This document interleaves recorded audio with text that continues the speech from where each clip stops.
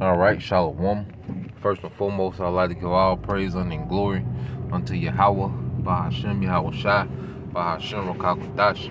Double honors unto the apostles and the elders of GMS who rule well, teach well, being great examples towards younger brothers. And peace and blessing salutations to the hopeful elect out there pushing his word in truth and in sincerity across the four winds in the name of Yahweh Bashem Al-Shah, pushing to get up out of here. Shalom to the hopeful elect, the believers, the listeners whom have came back to the obedience of the scriptures through faith in Yahweh Bashem Al-Shah. And what I want to get into this morning, is how we are prisoners, of Yahweh Shah. We are prisoners of Yahweh Shah. And understanding the ministry, what we have to understand, as brothers, is that we are servants, to a great king. All right? We are servants to a great king.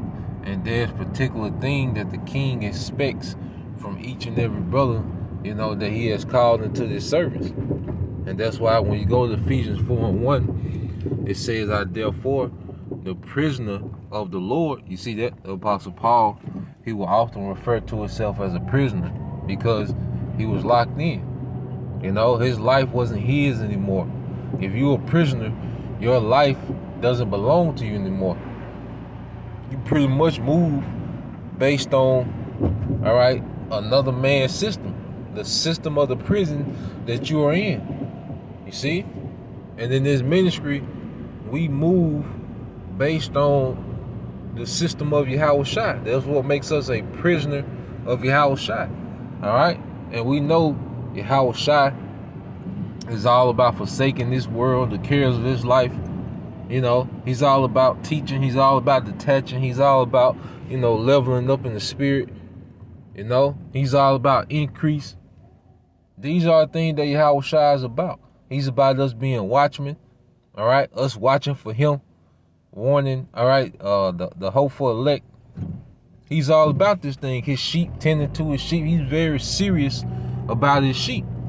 So we have to be serious about what we do. All right? This is not a light thing that we're a part of, and this is more real than anything that we do.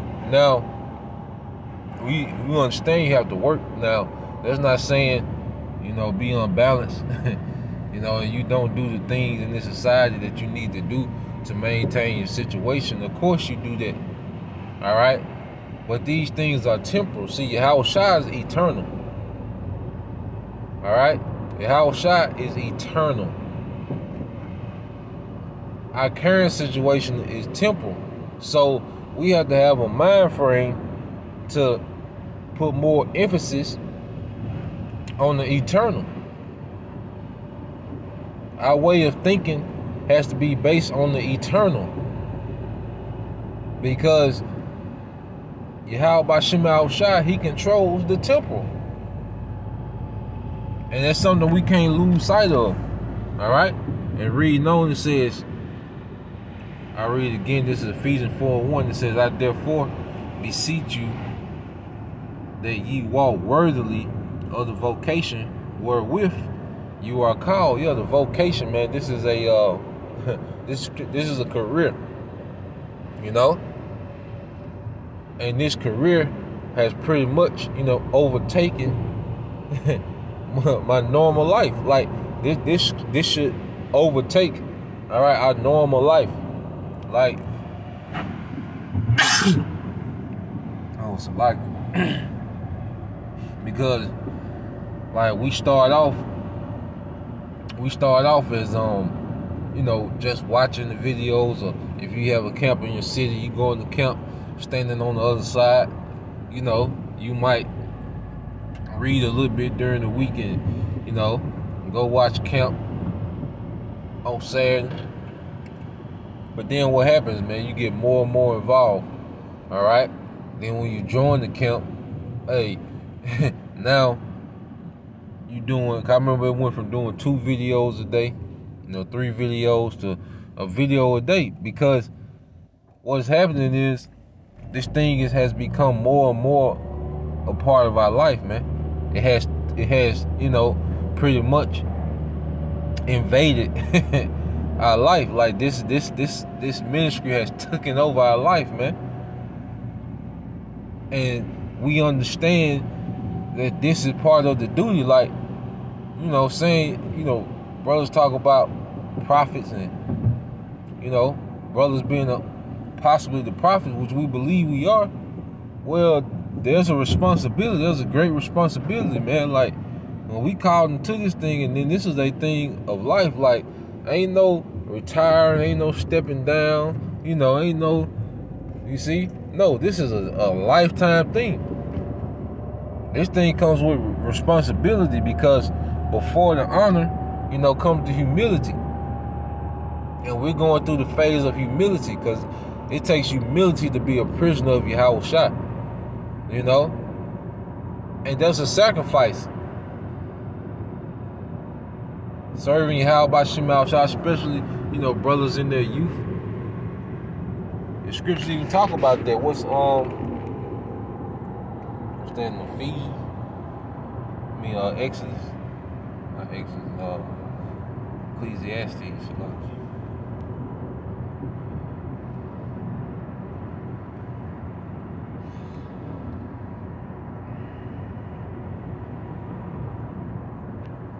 When you go to the book of Ecclesiastes, chapter 12, what does it say?